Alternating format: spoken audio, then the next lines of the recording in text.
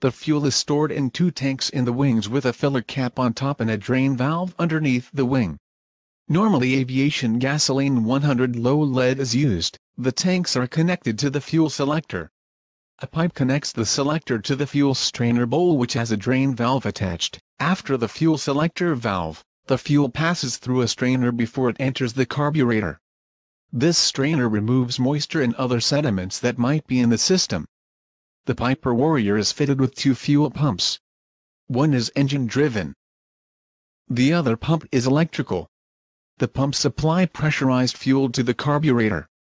The pressure can be monitored at the pressure gauges inside the cockpit. The primer is also connected to the strainer bowl and supplies fuel directly to 3 of the 4 cylinders. Normally 3 or 4 primer strokes are sufficient to start the engine. The fuel tank can contain 25 gallons per tank. 24 of the fuel is usable fuel. A metal tab inside the tank indicated a 17-gallon level. Each tank has a drain valve to sample the fuel.